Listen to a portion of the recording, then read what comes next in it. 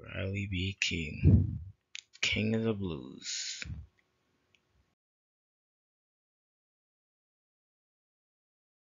B. King, the Beale Street Blues Boys. A singer and guitarist born to a sharecropping family is Riley B. King. His parents are Albert B. King and Nora Ella King. His father left him sadly when he was 8, and his mother died when he was 9 years old. She died of an undiagnosed disease. The Beale Street Blues Boys, shortened to B.B. King. When a teenager, he used to B.B. King worked as a disc jockey even though he didn't get paid much. B.B. King was happy when he was a disc jockey, but he wanted to actually perform in front of a live audience.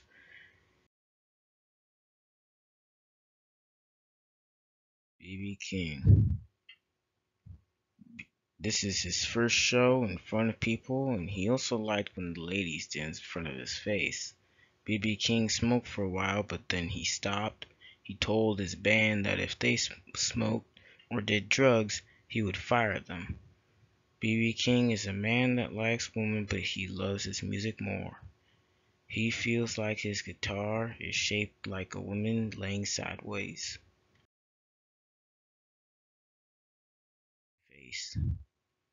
B.B. King's ex-wife Martha called him Old Lemon Face. Death and was last guitar Lucille. He died at the age of 90 years old. He had about 20 to 60 Lucilles. He had 15 children and 14 girlfriends and 2 wives. He had his initials BB encrusted in diamonds on his guitar. He had